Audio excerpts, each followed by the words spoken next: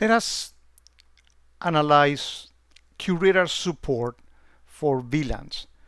But just in case that some of you may not be fully aware about VLANs, allow me to do a short introduction in terms of VLANs and how they are used to improve security. So for many years now, networking people have been using VLANs to separate traffic. Let's say that I have an HR group of people on, say that this is building 1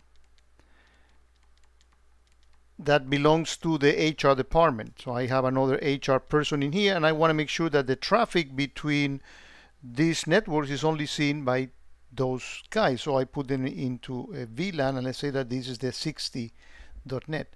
And I say I also have some finance guy. I'm going to put them in the 70 net. So I put another finance guy in here, and this traffic is actually separated. This happens within the switch, but also this can be extended to another building. Let's say that I have in building 2, I have another switch, and then what I do is I connect the two of them by what is called a trunk. And of course, physical access to this trunk should be restricted if you want security out of this, because here the traffic, if you put a sniffer here, then all the traffic commingle into it. But if you are looking at it from this perspective, the traffics are like if they were completely separated networks. And people use that today. Let's say I want to have the printers into its own VLANs, and I want to have voice over IP or wireless access point for guests or whatever. So definitely this improves security. It's not, ultra high security, but definitely it improves your security posture quite a bit. Now, this concept of VLAN also allows for nesting. So you don't only have like those VLANs, but there are two parameters that can be used. One is called enterprise VLAN ID, meaning I can have several companies, with different segments, and you also have customer VLAN ID. And this is something that is very attractive to MSSPs, people that, for example, sell networking or sell QRadar to multiple companies. So they want to have them separated, obviously, because you don't want company A to see what's happening on company B. So they can separate different customers by taking advantage of those tags, those VLANs IDs. And how can you use that? Well, let's say that from the security standpoint and in QRadar, let's say that you want to make sure that you have an offense that fires whenever you get, for example, voice over IP on VLAN, finance X or whatever, right? So if that happens, you want an offense to be fired. And I'll show you how you create a rule to do that. And of course, as we said before, for MSSPs, I want to have a SOC operator 1 only watching the traffic for company, 1, etc. It doesn't have to be for multi-companies. You may also have, let's say, I only want this guy to see the whatever is the network traffic in Germany and not in the US. And before I keep forgetting, I learned all this from my good friends Wright in Australia, and Leopoldo Aguirre, also known as Polo. I forgot to actually mention that. They show me all these. And the nice thing about QRadar, and this is on 732, right?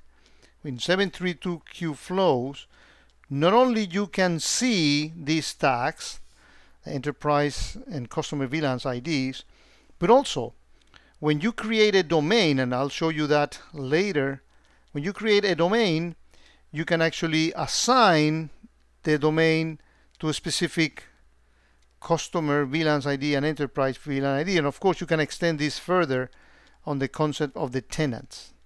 So all that nice support exists now in QRadar. Let's actually see it in action. So I replaced some pickups in my QRadar system, and I have Q flows, of course, ready here, and let's take a look at one of those packets. As you see here, what is it? Yeah, here it is.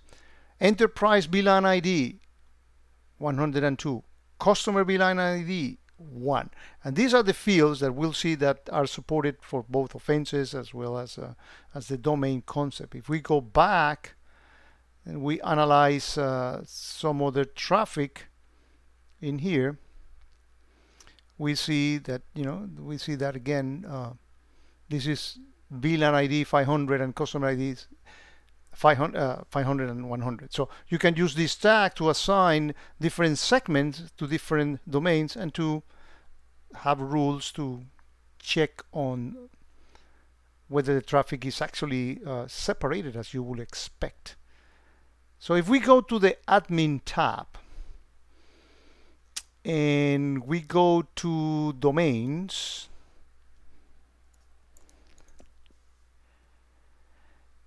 go into domain management, and I don't have any domains in my demo system, but let's say that I add one. I'm going to call it test or company one or whatever. And notice that the beautiful part is that I have this flow here. You can do the standard selection of the flow, but what is new in 732 is that you have those VLANs IDs in which you can select, for example, here 500 and 100 here, and that's how you assign that all that traffic belongs to that domain. Once you've done that, I'm not gonna do all these deploy changes and all that to keep the video short.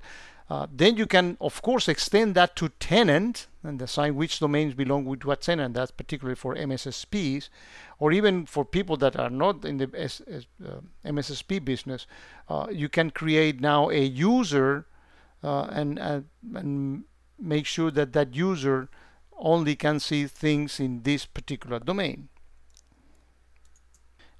I show that in the video that I did on domains and multi-tenancy. So that is the important part. Again, is that in the domain you have support for those tags. Let's actually see what are the things that we can do in terms of rules with this information. So I'm going to use the very same example that Holly showed me here. So I'm here on my offenses tab under rules, and I'm going to create a new flow rule. And let's say that I want to make sure that the traffic on the VLAN, which enterprise ID is 0 and the customer ID is 500, that does not contain any voice over IP traffic. Then when you do that, you search for that. The easiest way is to search for the word hex here, and that's the property that you want to add. And you want to do things like whenever of these properties, and then you put here, you filter for VLAN, and notice that you have customer VLAN and enterprise ID VLAN, and you have all these other parameters in here. But let's actually use the enterprise VLAN ID and add it here. And so when the VLAN ID is 0, which is one of the ones that we had in there, I'm going to put 0 here and submit. And now I need to test, I need to add another of these conditions for checking for the customer VLAN ID. So again, as we did before, we put here VLAN, and now customer VLAN. And the tricky part in here is that you need to specify that number in hex. So go and look for your hex calculator, and if you put in there 500, you'll find that this will be 1F4. Okay, and you add that, and now you are making sure that this is the traffic that should not contain any voice over IP. And I'm just making this example. So let's look for the network voice over IP. So I'm going to look for local network. Yeah, that's the thing condition that I want, and I'm going to select here for my network hierarchy voice over IP.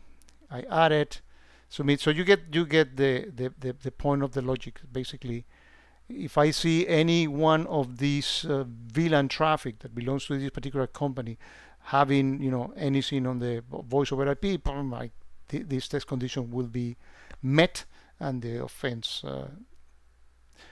and the rule will can contribute to an offense or can trigger, but the rule gets evaluated. So again, I hope that you get a feeling of this nice support that 732 brings for people that rely on VLANs and wants to use those VLANs support within QRadar, again, for rules or for segregating who can actually use this and what, and for MSSPs to make sure that they can separate, manage their customers that they have segregated using VLANs in this with this way in QRadar.